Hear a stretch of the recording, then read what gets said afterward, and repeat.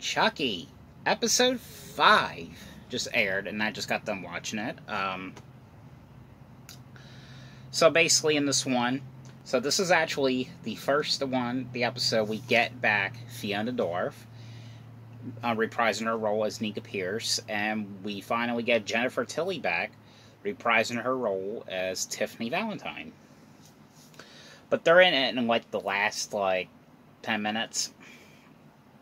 In this episode, we experience another flashback when Charles Lee Ray was young, and what happens is we get to see how him and Tiffany first met and first did their killing spree. That's what I really liked about this. This was very interesting. I know from what I saw on a preview just a few seconds ago, Andy Barkley is Alex Vincent's going to be in the next episode, so I can't wait to see it.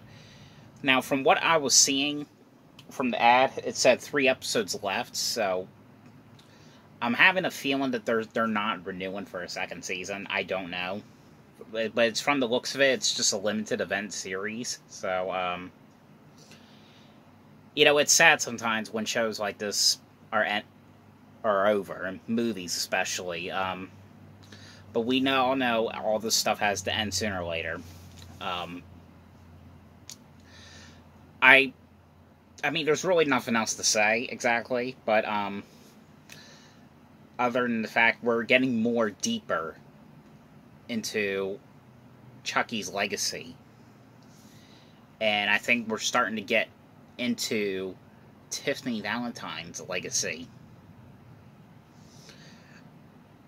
That's what I'm really liking about this. So, I mean, that's pretty much all I have to say. I mean, there's really nothing really else to talk about. That's pretty much it. But, we're getting more crazier by each episode now. That's pretty much all I'm going to say. But, guys, thank you so much for joining. Hope you guys enjoyed this video. Thanks for watching. See ya.